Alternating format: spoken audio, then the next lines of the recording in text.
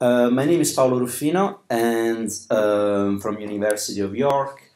My research so far has been mostly about gamification, as I will discuss today. But gamification is seen by many to be one of the latest developments of the quantified self movement, because it combines self-tracking with elements of game design, as I will discuss. So what I would like to talk about today in particular is a very personal story, and it's a story of how I ended up my 2 years long relationship with Nike Fuel. Now, the reason why I talk about it as a relationship is because I've been wearing this wristband on my wrist for more than 2 years every day. So I don't think any relationship could get more intimate than this. And breaking up with it has been, of course, also a very emotional issue. So I would like to talk about how I came up to the decision to break up with Nike Fuel. This story will, of course, be used to me to talk about some of the keywords of gamification. But first of all, what is Nike Fuel? So Nike Fuel is a technology developed by Nike, the sports company. It's a technology for the measurement of the movement of the body. It has an accelerometer in the wristband. This is supposed to be put on the wrist and to be worn at all times by the user. So the accelerometer records the movement and converts it into a Nike Fuel score, which is visible from the wristband if you press the button, or by connecting the wristband to the laptop, or via Bluetooth to the smartphone app. At midnight, the score resets and the counting starts again from zero. It is designed for sport practitioners as well as beginners. It is advertised as a tool for self-improvement by self-tracking. And it is very often used as a reference on texts about gamification and on the quantified self-movement. Gary Wolf, actually, from Wired Magazine, uses Nike Fuel as an example quite often. The reason why I would like to reconstruct this romantic relationship that I had with Nike Fuel is I will use this story to rethink some of the keywords that are very often used to discuss about gamification and also about the quantified self-movement. And these keywords are engagement, first of all, but also movement, time, space, and also maybe life. If there will be time, we will talk a bit about the meaning of life in this presentation. And I would also like to discuss about my own personal experience with Nike Fuel as a strategy to counter some of the dominant narratives on gamification and the quantified self-movement that try to analyze and quantify the metrics of these tools on their users. So they essentially try to focus on the statistics about users acquisition and retention, seen as methods for telling the truth about the effects of gamification and quantified self-technologies. So instead, what I would like to argue is that we can develop multiple counter-narratives by looking at how individuals engage with gamification and quantified self-technologies. But first, what is gamification? So in a few words, as defined by Detterding et al. Quite effectively, is the use of game design elements in non-game context. So gamification is a current trend in the design of apps and services for self-improvement, oriented to education, learning, health, and so on. And it is used very often to attract new customers in online and digital businesses. Extensive use of the term is reported since 2010, 2011, although the term gamification has been used also at the beginning of 2000. Discourses about gamification are quite dominated by the marketing consultancy sector. And when Detterding et al. Defined in 2011 gamification as the use of game design elements in non-game contexts, what they meant was that with game design elements what they broadly define as elements that are characteristic to games. And more specifically, these are usually interface and game design patterns, such as badges, levels, scores, rankings, leaderboards, rewards, and so on.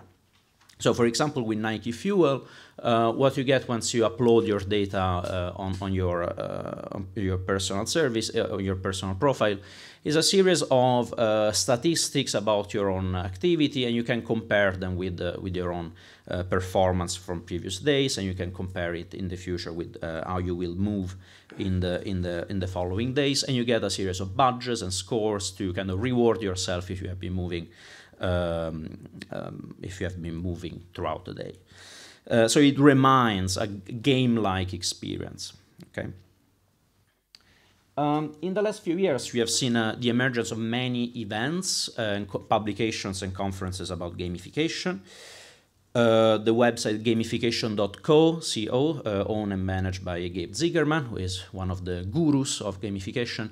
It's a website that updates on daily news and case stories about gamification. If you want to spend time on the website, you will see that every day has very different stories. So gamification is seen as a very broad phenomenon that can include stories about health, education, and also for the improvement of the conditions of labor and work, for example. But also mostly brand loyalty and consumer retention. Most of the stories reported on gamification.co are about how businesses have been improving their consumer retention by using gamification. There is also an annual conference called Gamification Summit, organized by Gabe Zigerman again, every year in San Francisco since 2011. There are also, of course, many publications. The book Gamification by Design, Implementing Game Mechanics in Web and Mobile Apps, the one at your left, is authored by Gabe Zigerman and Christopher Cunningham, is probably the most popular book. And in textbooks on gamification, such as Gamification by Design, gamification is mostly presented as a technique based on the collection and analysis of previous experiences in user engagement. So gamification is there presented as a series of very practical and operational suggestions on how to involve the users, be they customers, citizens, employees, or gamers, and how to maximize their performance through the creation of this game-like scenario. So in order to achieve this goal, gamified technologies need to collect and archive data about the user. And data needs to be first archived and processed to later become part of the game. And it is collected according to a principle of transparency, as you can see if you read these textbooks. Gamification proposes itself as a technique to play with the truths, with the facts about the user, and attempts to assist the user in improving those true facts, those real data about the self. So here you can see how the connection can easily be made with the quantified self movement, which very similarly proposes to quantify the self in order to improve it. And the quantified self movement has in fact originated in a context which is very similar to gamification. It is mostly the TED Talk series. Both terms and expressions have been made popular around 2010, 2011, when mostly through the pages of Wired magazine, both gamification and the quantified self movement receive extensive exposure.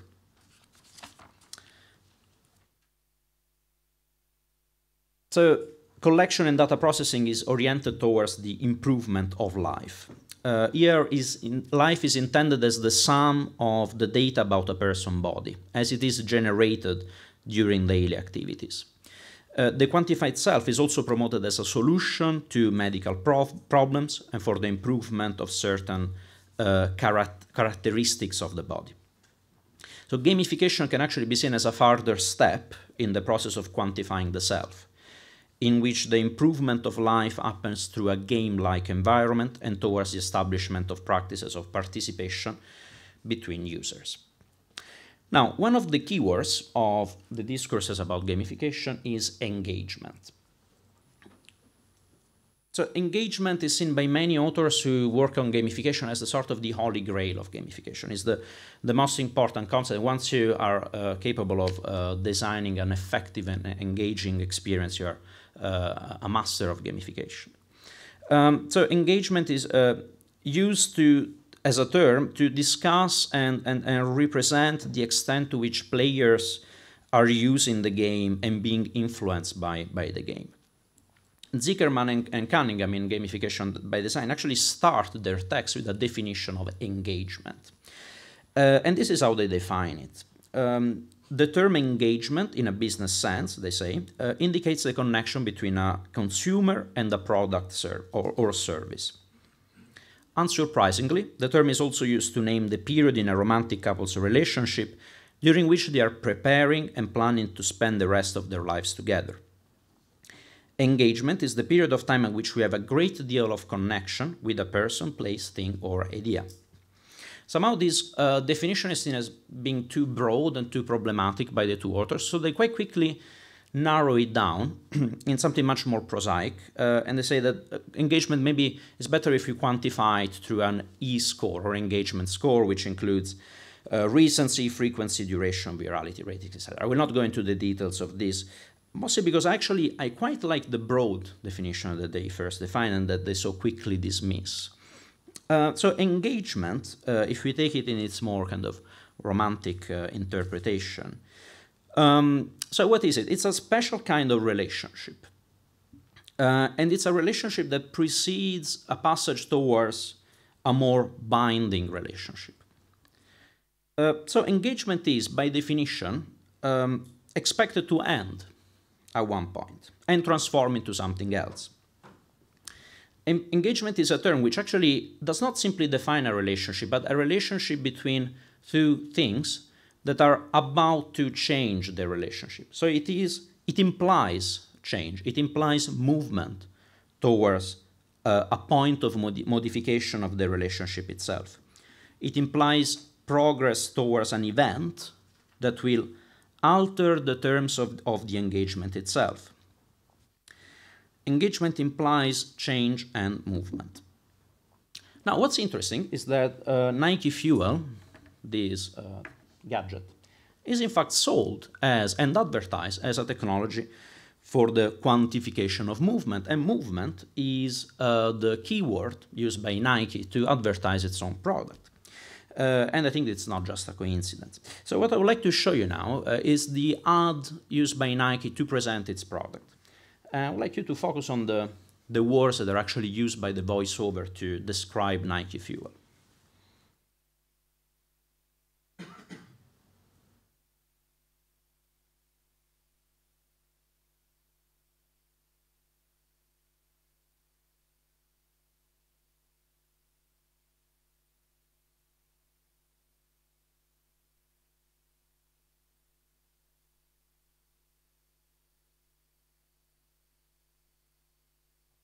The audio doesn't work now.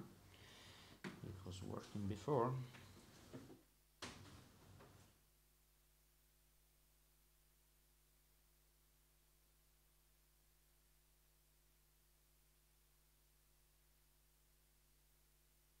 Well, it is a presentation about technological failures anyway, so it's perfectly, it fits perfectly with what I'm about to say.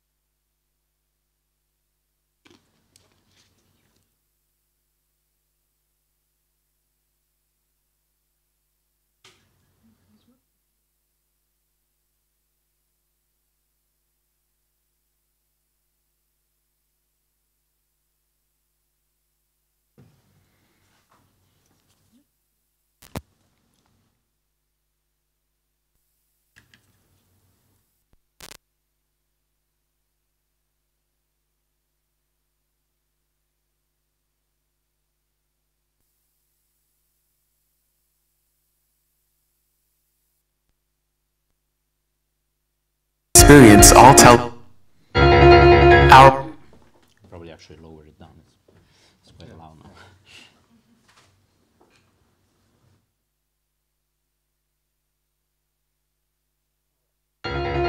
Our minds, our bodies, and our experience all tell us that movement is life, and that the more we move, the more we live.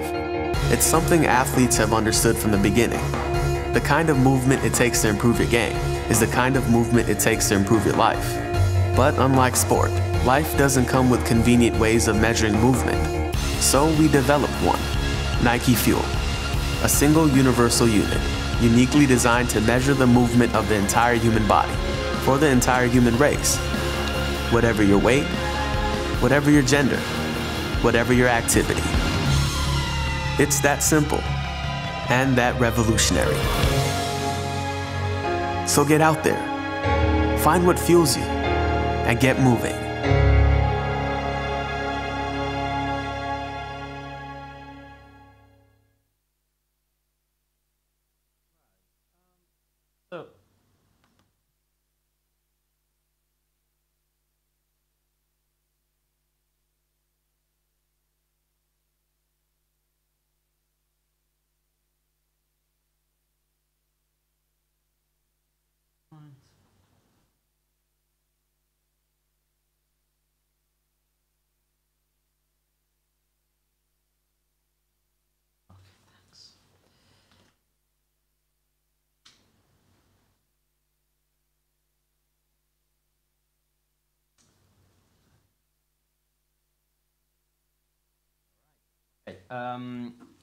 Sorry for the interruption. So, movement is life is the slogan by Nike, and this is the text of the voiceover, right? So, what I would like to focus on is the first part of it, where the voiceover says, our minds, our bodies, and our experience all tell us that movement is life, and that the more we move, the more we live. Now, the video shows people of different ages, different races, practicing sports at more or less professional levels. They all move, and therefore they all live, according to the syllogism implicated by the presentation given in the spot. So the slogan, movement is life, is quite key to understand Nike Fuel. But how is Nike really understanding movement and life? So what I would like to argue in this presentation is that Nike's understanding of movement is actually rather homogeneous, static, and spatialized. So what Nike is ultimately promoting is a kind of movement that remains static. Now, in order to argue about this, I would like to confront Nike's slogan, movement is life, with the very same slogan pronounced by someone else, by Henri Bergson, who similarly concluded that movement is life, but much earlier, with very different conclusions, coming from very different premises. So Henri Bergson, in Time and Free Will, actually explains his idea of movement and life. Now, I will not go into the details of his explanation, but I will only stop on one argument. Unfortunately, I will need to show another video now, so hopefully it's going to be much smoother. So what I would like to show you is a video by the Open University where they explain the paradox of Zeno, in particular the story of Achilles and the tortoise. Now, this paradox, formulated by the Greek philosopher, has been received a confutation or an explanation by Henri Bergson much later on. And through his explanation of this paradox, I would like to introduce Bergson's understanding of movement.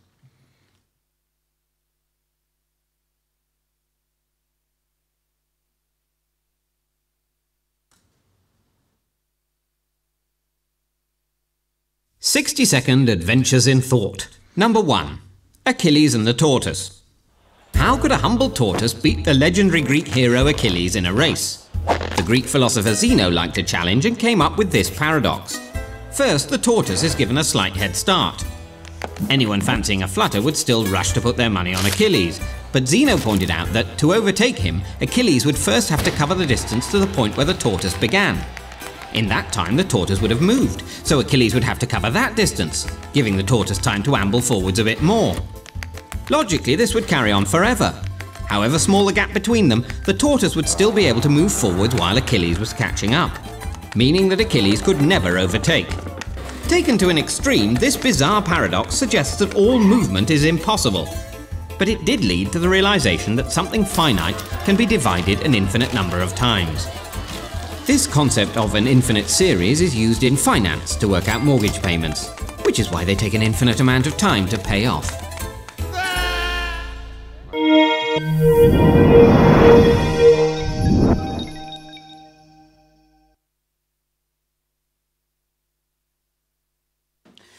So, what was Bergson's response to the paradox of Zeno? Well, it was that, of course, Achilles actually will reach and pass the tortoise because it's much faster. But the paradox of Zeno remains unsolvable as long as movement is seen as homogeneous and spatialized, as Bergson puts it.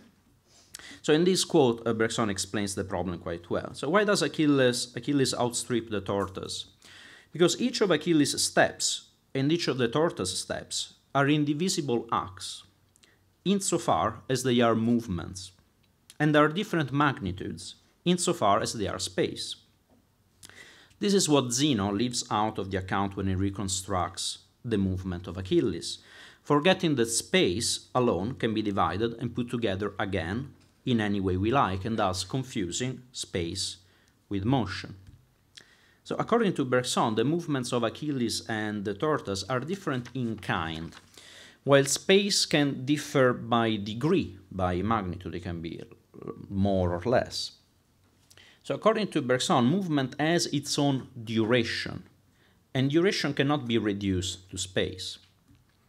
The space surrounding Achilles and the tortoise is in fact homogeneous and can be divided an infinitely number of times in infinitely smaller fragments, but the movements of Achilles and the tortoise are not similarly homogeneous and happen in time as much as in space.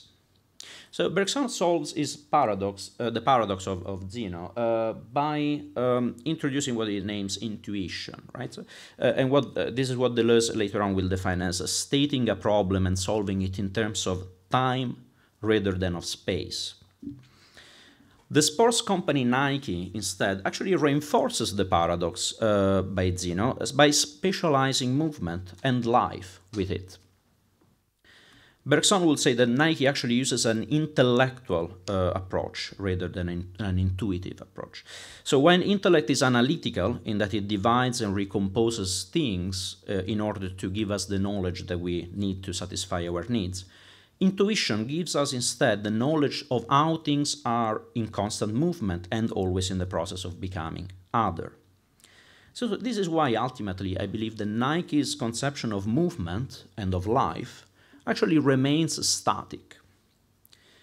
And Nike actually says this explicitly in its advertisement, if you remember. They say, Nike Fuel is supposed to measure the movement of the entire human body for the entire human race, whatever your weight, whatever your gender, whatever your activity. So they're essentially saying that there are no movements that can be different in kind or quality. They cannot be homogeneously quantified by the wristband. But then how can anyone really be engaged and happily engaged with something that doesn't move, something that is so static? So how can engagement make anyone happy if there are no differences in kind between the various movements that the couple goes through together? Now, during my relationship with Nike Fuel, there's been a time actually when that should have triggered my attention. It did only much later on. After about 9 months of our relationship, an event happened that actually could have changed my relationship with it. It didn't raise any particular concern at the time, but it gave me later a good reason to rethink the value of our engagement. So after about 9 months for the date of purchase, I had the wristband had a technical fault. It was not working properly. Essentially, it was altering the data whenever I was traveling to a different time zone. So I wrote to Nike's account on Twitter, as you can see. That's from December 2014, trying to report the problem. This went on for a few weeks, and ultimately I was offered to replace my wristband. I was given a new one. Now, the problem was that the Nike Fuel wristband that I got as a replacement was working exactly like the previous one, but of course without the technical fault. So everything was fine, it seemed. But actually, much later on, I started questioning what really happened there. So what was I really engaging with if the wristband had been replaced? Was I engaging with Nike Fuel as a concept, abstract concept, or was I actually engaging with something else? Did the terms of our engagement change somehow? Or should they have changed? And will Nike Fuel as a wristband work exactly in the same way if it moved to someone else? And of course it did. It doesn't quantify my own movement, but anyone's movement. Which of course might sound like an obvious statement, but in fact actually it triggered a consideration in me. Because, you know, relationships sometimes come to an end when there is an unexpected event that changes the terms of the relationship. So let's say, for example, someone cheats or someone needs to move to a different town, changing job, whatever. And these events are seen as a rupture in an established order, which makes the previous condition of the relationship impossible to recover. Events of this kind cannot be undone. So in those circumstances, it is usually said that nothing can be the same ever again. Between us, nothing can be the same ever again. In my case, actually, I slowly started to realize that by swapping the wristband with a new one, everything will have always stayed the same forever, which is much worse. So after these considerations, I came to the conclusion that Nike Fuel and I could actually replace each other with no significant consequences.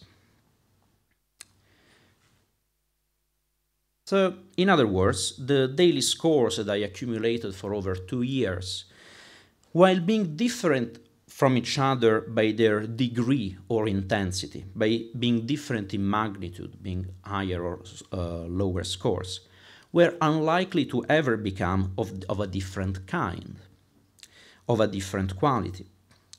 A quality that will be incomparable and indivisible by the same criteria applied to all the other previous measurements that are also going to be applied to all my future movements. So the game of gamification, as we know, never really ends. We know that tomorrow the game will be repeated according to the same criteria, according to the same mechanics. Our engagement will always be measured and evaluated through the same criteria of the present. So if this was really a romantic relationship, a romantic engagement, it could be said that Nike Fuel is a wristband that never becomes a ring. It never becomes something different. Okay, so what are my conclusions after this experience with Nike Fuel? So by telling this personal story, I've been trying to reflect on some of the most common used keywords of gamification and quantified self. First of all, engagement, but also movement, time, and life to a certain extent. We have also seen how these are discussed by Nike and it's in the presentation of its Nike Fuel product, and also as they appear in the literature on gamification and the quantified self movement. I have approached this through a personal story, one that looks at my own engagement with Nike Fuel, and also the failure of the promise of movement as it was advertised by Nike, and particularly at the static conception of time and life that the technology ultimately offers. So within these conditions, our relationship could only come to an end. Our relationship that was supposed to be, since the beginning, all about movement was not really going anywhere. So in conclusion, I think we can maybe start thinking about other keywords, not necessarily to replace engagement, but to maybe further kind of define what we are really doing when we engage with our quantified selves. I don't think that engagement really works ultimately because it promises change, a change that never really happens, a mutual change that is supposed to happen at one point in time. So this implied promise of movement and mutual change is necessarily going to fail and disappoint. Engagement implies its own end, its own transformation in a relationship of a different kind. But as it is currently understood in texts on gamification, Engagement is instead can only change by magnitude, by quantity. As you might remember, when I first introduced the definition of engagement by Zickerman and Cunningham, they evaluate it to a metric, to a score. So it can get higher or lower, but it's never going to change in kind. So rather than engagement, maybe we can start thinking about gamification and quantified selves as things that to live with more broadly, as temporary companions. We can think of our relationship with our quantified selves maybe in terms of kinship, which is, I think, slightly more preferable, as it is open to uncertainty, it is open to change, it is open to the possibility that relations might also come to an end. It is all open to the possibility of unpredictable events actually happening in the relationship with the other. It also looks at the events of the relationship, rather than looking at engagement as homogeneous, as an homogeneous condition to be analyzed through metrics and statistics. It opens, therefore, to an intuitive understanding of gamification and quantified self, one that considers the problems in terms of time rather than space, as in a constant process of becoming and movement, rather than as something static. Accidentally, this might also be a suggestion for developers and designers. What would be a gamification or a quantified self-experience which actually opens to and welcomes uncertain events, which is expected to change in time, which might change in time, and that changes the terms of the engagement radically in a way that cannot be undone. What could be this other kind of gamification and quantified self? It will definitely require from the side of the user a different kind of engagement, a different kind of interactions that are personal, intuitive, timely, and unique, that cannot be repeated. So I'm not sure how this engagement with these quantified selves will be like exactly, but I'm sure it will be different, it will be much more interesting, and certainly much more fun to play with. Thank you.